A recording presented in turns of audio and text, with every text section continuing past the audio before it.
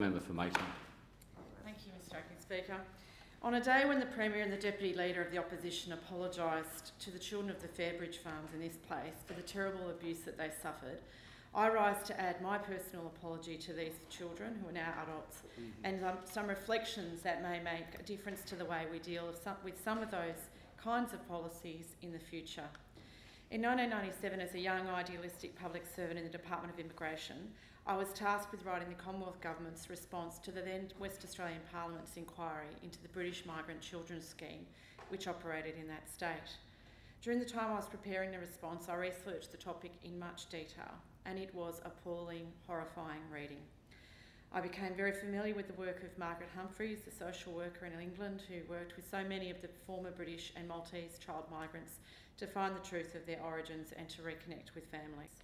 There were so many terrible stories that touched so deeply that even as an adult, when I went to Western Australia later on, I actually visited some of the homes there, Bindoon and Clontarf, because I needed to see the places where these atrocities occurred for some sort of closure.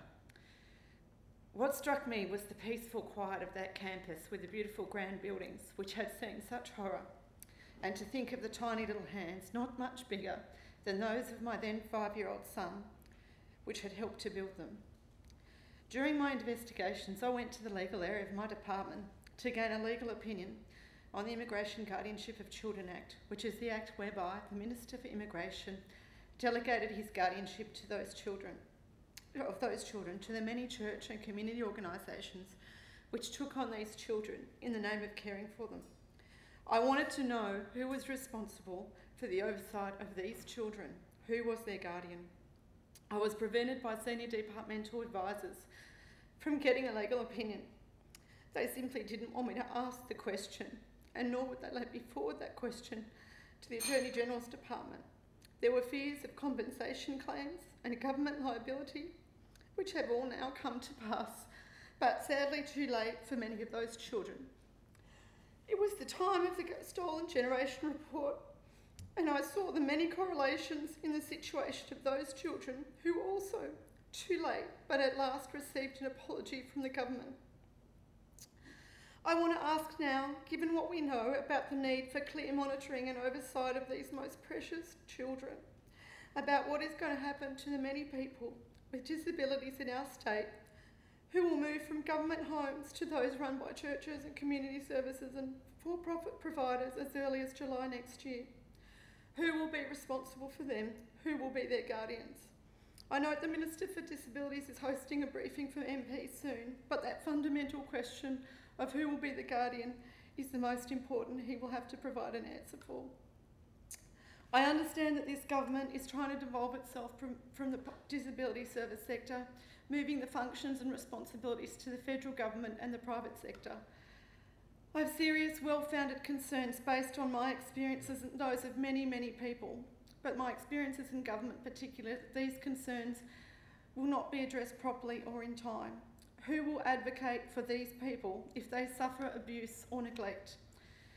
Their parents will be dead, and perhaps their siblings too. It will be too late. Indeed, I was told recently that one of those group homes, so widely and loudly lauded by the Minister, was taken out of the hands of a private not-for-profit provider in the last term of the Labor government by one of my predecessors, the Honourable Frank Terenzini. It was taken out of their hands over questionable care practices. And the questions come, who will be the provider of last resort once there are no government homes? Who will be the ones left to advocate? Most importantly, who will be the guardians? Who will take responsibility for these people? They are the most disadvantaged, the most vulnerable, and the least able to advocate for themselves. We need answers, and so do they, and they deserve them. Let's not have another tragedy in this place. Mr. Acting Speaker. I'd call the Parliamentary Secretary. Can I acknowledge the contribution by the member for Maitland and the service she has given this state in the important work she did caring for some of those most vulnerable in our community. The issues she raised are real and genuine, and I will raise with the Minister immediately after this.